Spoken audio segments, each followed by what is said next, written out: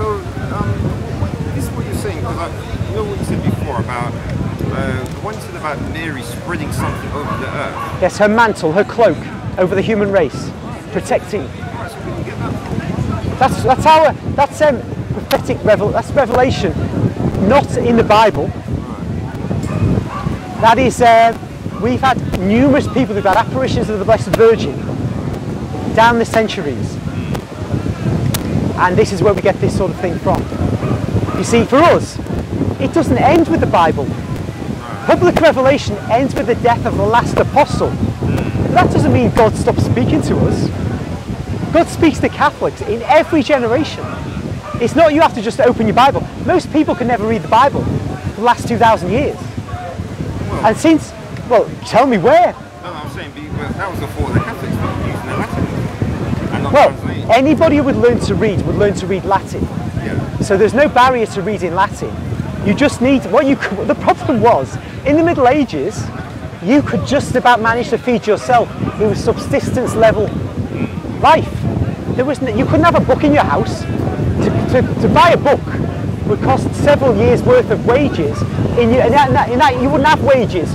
You have your barley, your wheat, and you'd actually live off most of that and then trade the rest of it for some other food. It was a barter economy for most of the last 2,000 years. Yeah, but remember, they had the solution already in the Bible. Which was?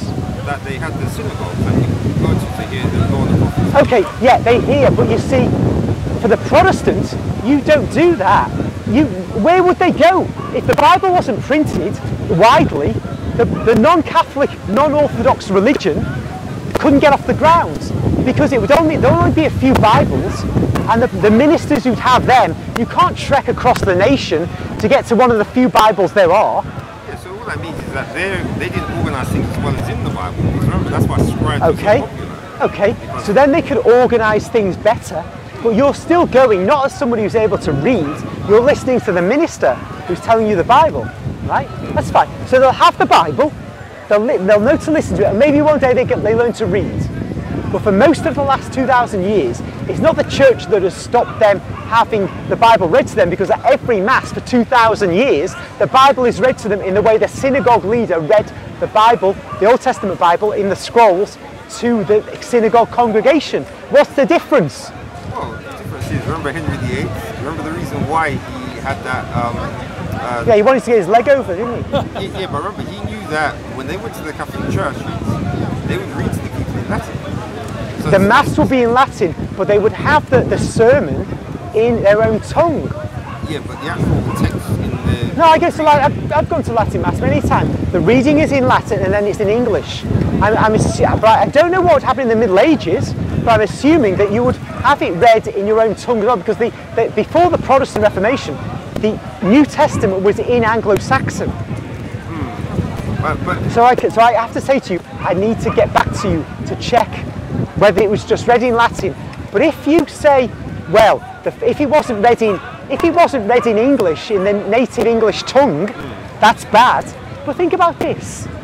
If the people can't read and the priest wants to deceive them, he'll read from the Bible pretending to read. He'll read any old nonsense he wants to read. It doesn't matter whether it's in English or not, he'll read any old nonsense in English. No, they said he would read it in Latin. Yeah. But from what I remember the history, I remember this from school when they taught it, that what was happening is that the priest would read the Latin and then just give a sermon on whatever. Yeah. But you see, Henry VIII, because he wanted the divorce, there were certain specific parts of the Bible that he wanted the population to be able to know about. Okay. Which weren't being taught by the Catholics. Yeah, but he was distorting the meaning of them, because as I said, he wanted a bit of hanky-panky with another woman. Yeah, but he wanted them to actually hear the text. Okay, but that wasn't in the... that's okay, but it's not really how we should proceed, is it? Some dirty old man wants to get his, oats with a new young floozy, so we must, the fact that he wants is not the point. What matters is this. Were the priests deceiving the people when they were at Mass, whether the Bible will be in English or not, the priest can deceive anybody who can't read the Bible or get hold of it and read it for himself.